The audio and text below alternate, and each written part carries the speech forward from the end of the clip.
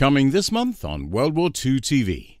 We've assembled an eclectic group of speakers from a variety of backgrounds to share their research and stories. We'll take to the skies for the Blitz over England, the Halifax bomber and warbird photography, and to Italy and the urban fighting in Ortona, and by Lysander to occupied France with the SOE.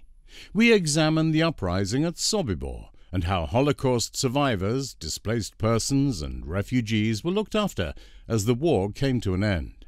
You will learn about the Rochambeau and the 6888, two all-female units, and we will talk about remembrance tourism beyond COVID-19. The fascinating life of Hermann Göring's brother Albert is also considered, and the lessons to be learned from engaging with World War II veterans. Visit us on YouTube for more information.